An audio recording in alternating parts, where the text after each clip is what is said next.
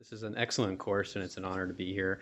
I want to kind of talk about maybe perhaps a change in name, but perhaps also a philosophical shift in how we treat chronic sinusitis. And these are the patients before they've gone to the operating room. These are the ones that initially land in your office. So, you know, chronic sinusitis and the management of it can feel like your hands are full. You have so many options: antibiotics, how long, what dose, steroids, nasal sprays, irrigations, and it can feel confusing. And then there's competing influences with cost and insurance demands and institutional demands, and it can be a challenge to figure out what's best for your patient, and it can feel confusing.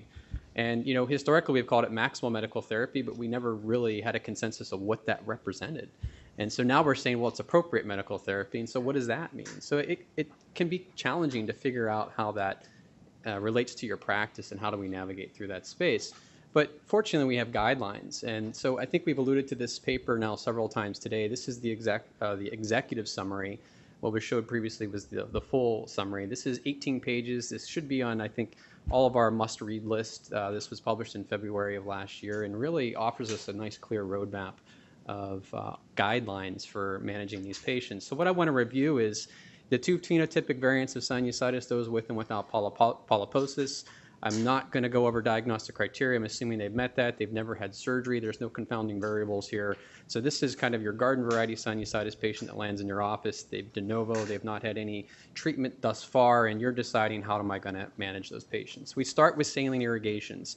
The areas that we have the highest level of evidence, so level A evidence, is going to be saline irrigations and intranasal corticosteroid sprays. Saline irrigations are a recommendation out of the ICAR guideline. High volume, low pressure irrigations tend to be best. Isotonic to hypertonic, greater than 200 milliliters was the definition of it. Intranasal corticosteroid sprays, we've alluded to this earlier today.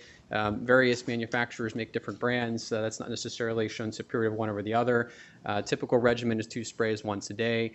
Most of the guideline was written for 4 weeks of continuous therapy. We are seeing some payers looking for 8 weeks of therapy, but in general, the guideline and the research is showing greater than 3, so preferably 4 weeks.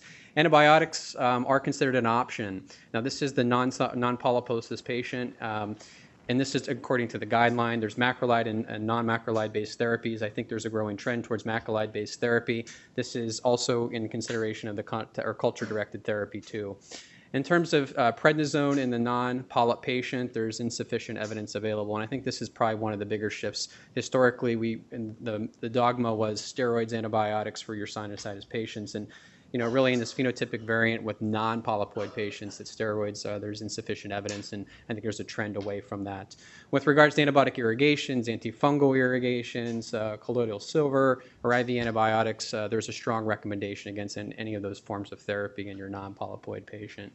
And I'm not going to cover over xylitol and manuka honey. Those are considered surfactants, and they were insufficient evidence for a recommendation on that.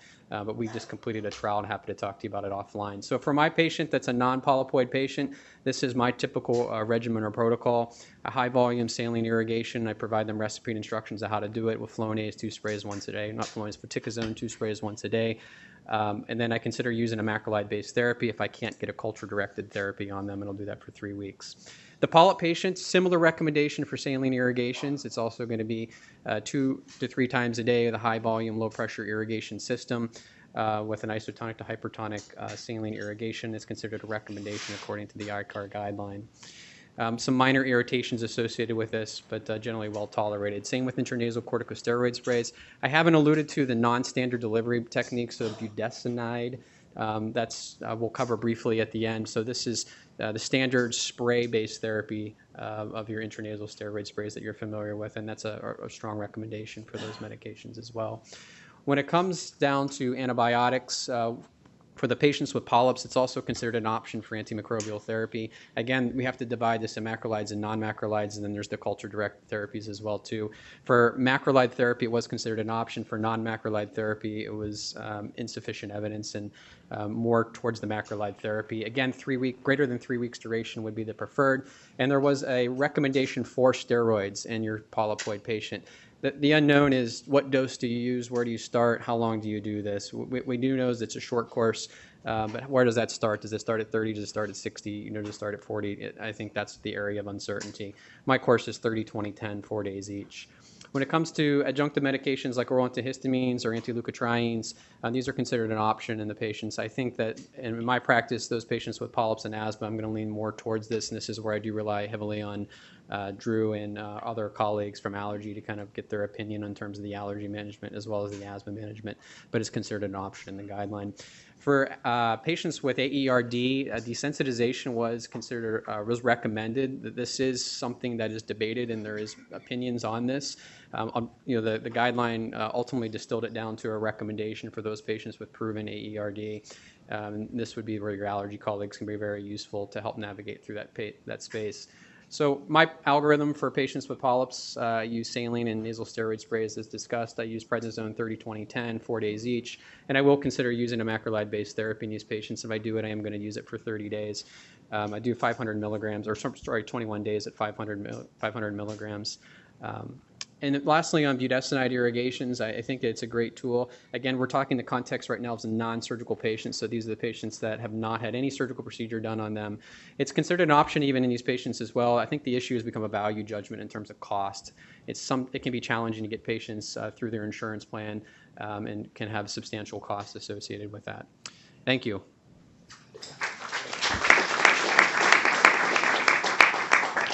Anything I can answer about medical therapy?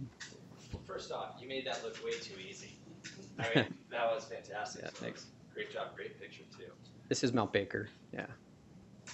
What about Lasix that we've read about and heard about for a couple of years? And we applying it, providing it? Yeah, I'm certainly not applying it in my practice right now. I can't specifically comment about Lasix. There's some emerging evidence regarding ACE inhibitors, but I can't comment specifically about Lasix. I'll defer to maybe those with more experience, Dr. Senior.